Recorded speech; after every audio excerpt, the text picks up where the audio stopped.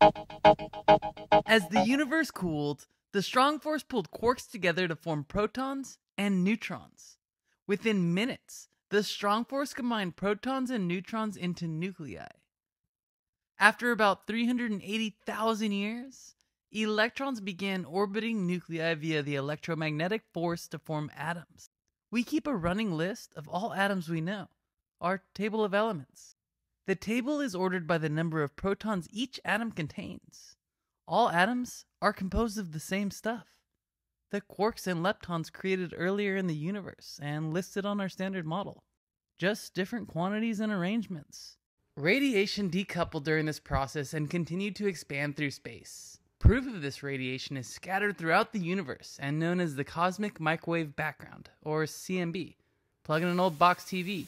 In order for you to view a show, a powerful electromagnetic wave is transmitted by a tower to the TV's antenna. A black and white static screen shows up for channels not connected to a network.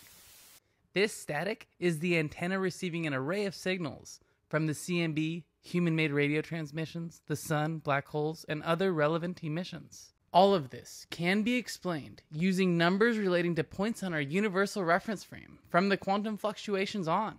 Just a bunch of particles and/or waves moving outward. Over the course of several billions of years, denser regions of the distributed matter became more attracted to each other through gravity.